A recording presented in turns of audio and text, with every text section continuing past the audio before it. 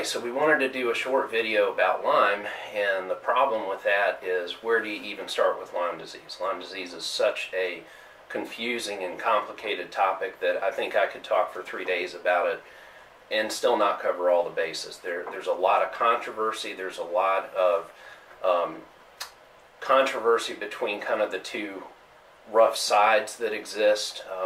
One side's being people that say it's essentially only tick-borne, it's rare, it's very rare in the southeast, can be cured with antibiotics, maybe even 1 dose or 2 weeks of antibiotics, and that's that.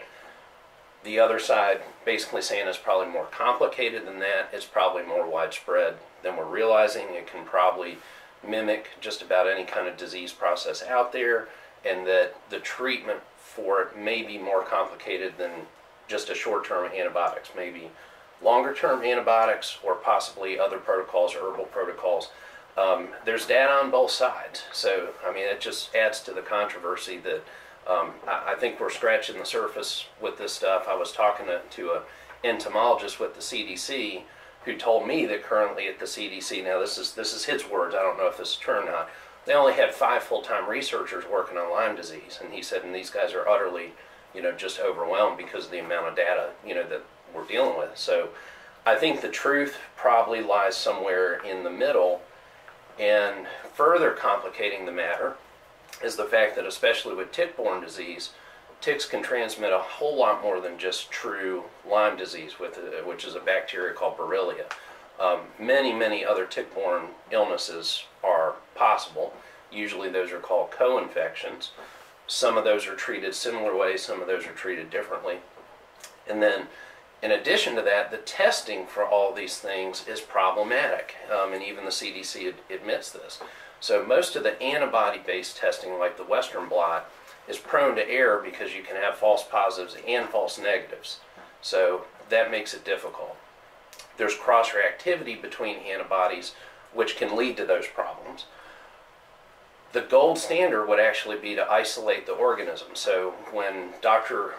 Willy Burgdorfer, who actually found Lyme disease back in the 70s, he isolated it out of joint fluid that he took from swollen knees in children in Lyme disease, Connecticut, and looked at the organism under a microscope using a technique called dark field microscopy, similar to how they diagnose syphilis, and was able to see the organism. So that's a gold standard right there. I think if you take tissue from a person and you're able to culture the organism, which is very difficult to do but sometimes can be done, or if you do something like microscopy where you see the organism, then I feel like that's a gold standard diagnosis. But another problem with Lyme is we know it doesn't stay in the bloodstream very long. It actually burrows into tissue.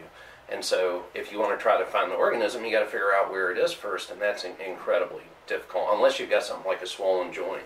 So some of the more advanced testing that we're doing now is through Armin Labs. They're actually out of Germany. They advertise that they have a very high sensitivity and specificity, and so we're very intrigued by their results.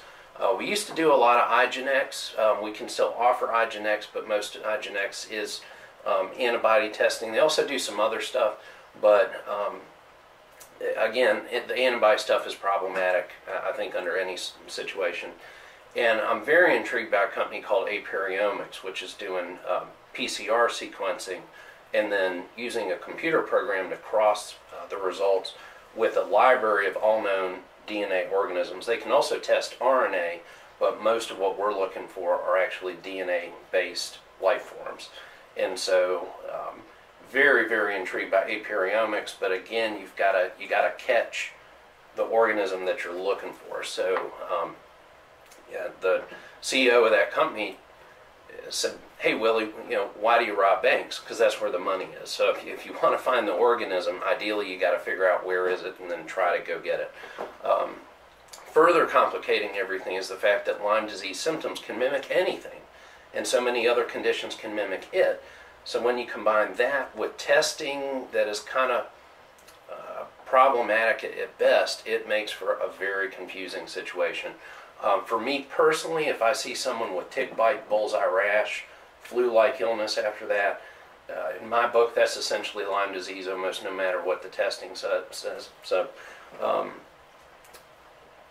very, very confusing to say the least. As far as treatment, that too, for me, it comes down to the individual. There are some people I've had that definitely responded to antibiotics. There are people that responded for a short term and then no longer responded. It seems like a combination of antibiotics combined with some of the Buhner herbal protocols are working the best that I've seen. But again, it's taken on a person-to-person context. So very confusing. So that's